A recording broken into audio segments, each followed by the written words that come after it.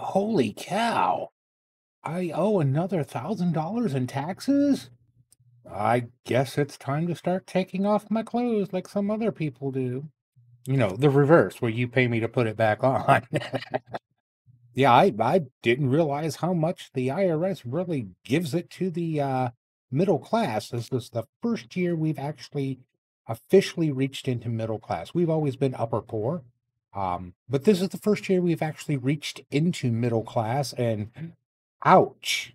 Guess I'll be filing those as late as possible so I can find the money for that. That's just wow. So like almost $700 in federal and like 200 plus dollars for school district taxes, and I have no idea what my local taxes are going to be yet. All right, so I guess I have to. Ta-da! No, I wouldn't torture you guys like that.